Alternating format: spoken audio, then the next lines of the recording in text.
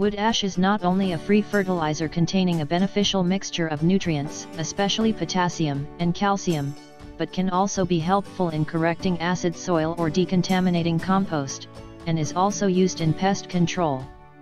Wood ash has a long tradition of use as a deterrent to garden pests, both in dry and liquid form. As insecticides, ash and other inert dusts can be used. Ash draws water from insects. Sprinkled with it, the insect simply dries up. It is caused by the damage of the protective lipid layer of the epidermis by dust particles. Archaeological records from Egypt describe the use of ash against fleas and lice on the population. Subsistive farmers in northern Cameroon use ashes to protect stored crops.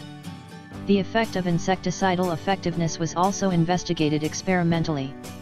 5 species of insects were used: 4 species of stalk beetles: Cytophilus granarius, Linnaeus, Cryptolestes geruginus, Stevens, Tribolium castanum, Herbst, and Tenebrio molitor, Linnaeus, larvae, and a species of Calophora vomitoria, Linnaeus. For each of these species, one sample was treated with burnt cow dung ash and the other sample was treated with similar ash boiled in water and dried. No food was provided. Experiments have shown that ash boiled in water performed faster than uncooked ash. Cooking reduced the beetle killing time by 45% on average. Ecological ash insecticides in different cultures and periods are so important that tedious processing methods have developed to increase their effectiveness in crop protection. But ash can also nourish, fertilize, and disinfect the soil. Trace elements from wood ash perform various functions. The contained calcium carbonate increases the activity of the metabolic processes of plants. Ash fertilizer is used to speed up the ripening of cucumbers and tomatoes. With the proper and timely introduction of organic matter, the yield of vegetables increases by 50%. Calcium silicate in the ashes has a positive effect on the formation of a vegetable tuber.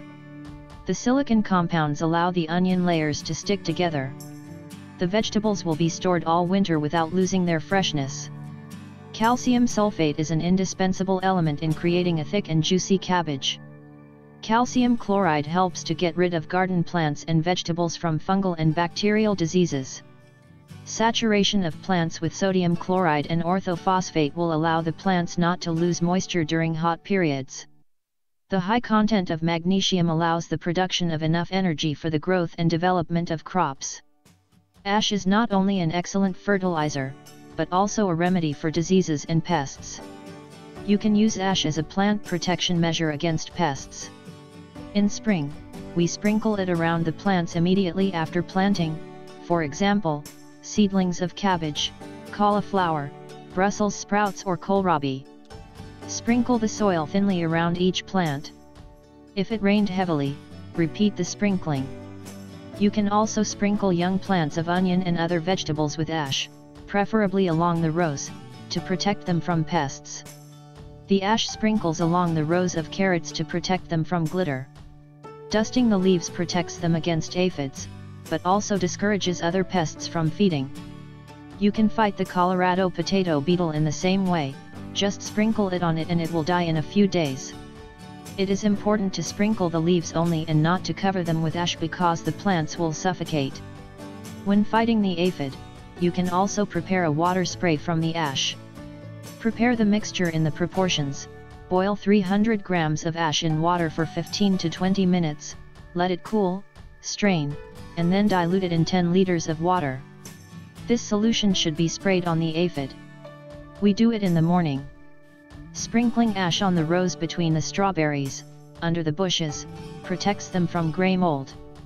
Before sowing seeds, e.g. carrots, parsley, beetroot, and even potatoes, ash, a thin layer, is poured into the grooves or the seeds themselves are mixed with the ash before sowing and then thrown into the groove. This treatment protects plants against fungal diseases as well as some pests and provides minerals. Ash is also great for fighting too many snails in our gardens. It acts as a deterrent for snails, and is also a barrier that is difficult for them to cross, as the dust sticks, prevents crawling, and dries out their bodies. Dry ash also fights ants. The place where the pests were noticed should be sprinkled generously with wood ash, preferably with ash from plant residues. Dump 2 cups per square meter. The ash gets into the mucous membranes and is irritating and drying. Pests will begin to leave the garden quickly. You can use ash as a fungicide for gray mold, strawberry rot, powdery mildew, cabbage syphilis, blackening of the stems and seedlings. For this treatment, pour a glass of ash into 10 liters of water, mix it and leave it until morning. In the morning, mix again and spray the plants. You can do this with a straw brush so as not to clog the spray nozzle. Ash is ecological and safe, but in no case should products of synthetic origin be used to obtain ash intended for fertilization or spraying.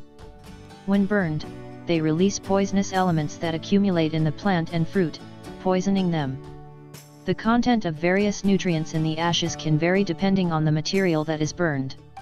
It does not necessarily have to be all wood ash. By burning the young branches of trees and shrubs, the production will be an ash rich in phosphorus and potassium compounds. By burning woody tree trunks, a fertilizer with a high concentration of calcium is obtained. The ash after burning the straw contains potassium at the level of 14 to 16%, calcium compounds 6 to 9%, phosphorus 5 to 7%, potato peelings are ash with 30% potassium, 15% calcium, and 8% phosphorus. The highest levels of calcium, 15 to 20%, and potassium, 30 to 40%, were found when burning sunflower stalks.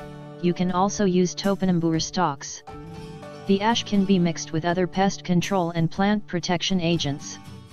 The effectiveness of the ash will be enhanced by e.g. potassium soap. Add 3 kilograms of powdered wood ash to a bucket of hot water, mix it and let it stand for 48 hours in a warm, dark place. Then strain the infusion, add 50 grams of soap, powder or liquid, and spray the diseased plants. A break of 15 to 20 days should be allowed between sprayings. If such pests as the Colorado potato beetle, cabbage fly, earth fleas or aphids are a big problem, it is necessary to mix powdered ashes and tobacco dust in equal proportions. Sprinkle the affected plants with a dry mixture. Such a procedure will certainly work. To scare away destructive leaf-eating pests, 1 cup of wood ash and 1 cup of hydrated lime are added to 2 liters of water and mixed together. Spray this liquid on the tops and undersides of infected leaves. Make sure you only use raw wood ash and wear protective clothing when working with this material. The ash should be completely cooled before spreading it around the garden.